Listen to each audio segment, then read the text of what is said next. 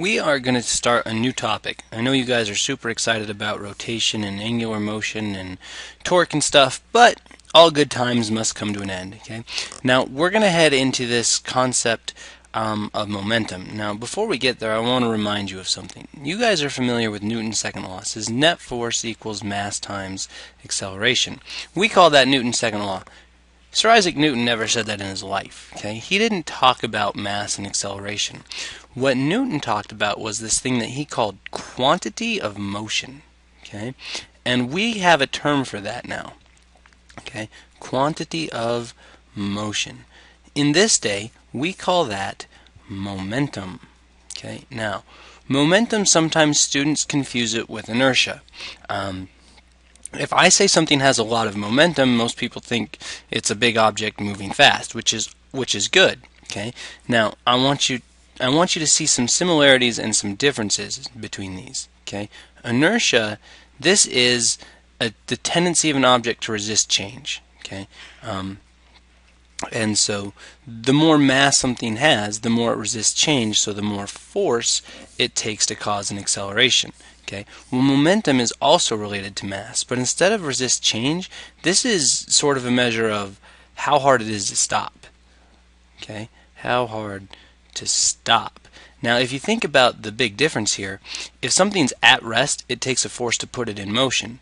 Okay, but if something's stopped, it's not hard to make it stop at all. It does that naturally. Okay, so an object only has momentum when it is moving. Okay, something has inertia no matter what.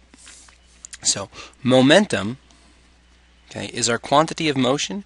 It depends only on mass and velocity. Okay, and specifically, it's the product of the two. Now, momentum has a symbol, and it's not m. M is meter, m is mass, but it's not momentum. Momentum is a symbol with a lowercase p. Okay, and so the equation for momentum is p equals mv. P is mass times velocity. Okay, which means it's in units of kilogram meters per second.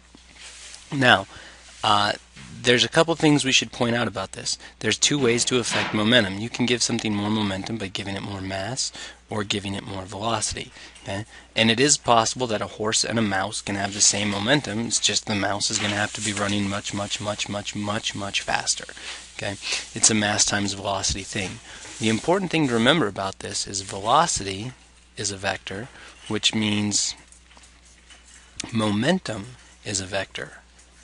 Okay? And that is important. Okay, and here's what I mean.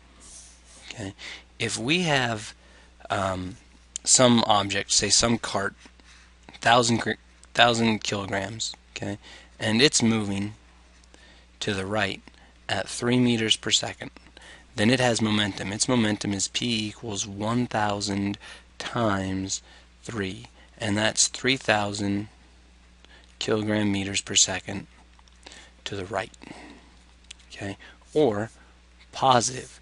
If I have another cart, 1,000 kilograms, moving 3 meters per second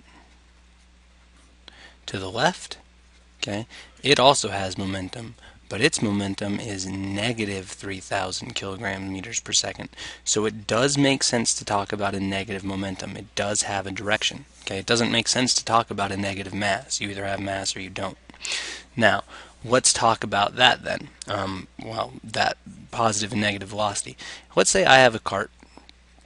I give it a push. Okay, and so it doesn't matter what its mass is. We'll say it's 1 kilogram. Okay, or I just wrote 0.1, but we'll go with 1 kilogram. And let's say it's moving this way, 10 meters per second. Okay, and over here there's a big spring. Okay, and the cart hits the spring. Okay, compresses the spring, and then the spring pushes it back, so the cart ends up moving back this way at 10 meters per second.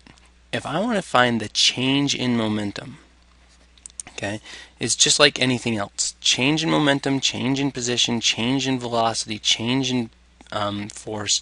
Okay, change in momentum is always final momentum, or P, minus initial momentum, P naught. Okay, well, my final momentum, okay, my momentum over here is negative 10 times 1, okay, or negative 10 kilogram meters per second. My initial momentum over here is just 10 times 1, or 10 kilogram meters per second. Okay? So when I find the change, I take my final, okay, negative 10 meters per second, kilogram meters per second, minus my initial positive 10, and I get a negative 20 kilogram meters per second. Okay, so don't think that because these are opposite, they switched, because they're opposite had a very big change. Now consider that as opposed to a cart that, I don't know, instead of hitting a spring, it hits a wall and it sticks to it. So it goes from 10 meters per second to 0 meters per second. Okay? If you go from 10 meters per second to 0 meters per second, then your change in momentum, if you're 1 kilogram mass, is just negative 10 kilogram meters per second. It's only half as big. Okay? So you do have to pay attention to the velocity before and after a collision. Now let's talk about Newton's second law again. I said Newton never ever said net force equals mass times acceleration in his life. Instead, he did things in terms of momentum, mass, and velocity. Well, let's take a look at this. What is acceleration? Acceleration is meters per second per second. Okay? Mass is kilograms. So what I have is net force, okay, in terms of units, that's kilograms meters per second squared. Compare that to momentum, which is kilogram meters per second. What's the difference?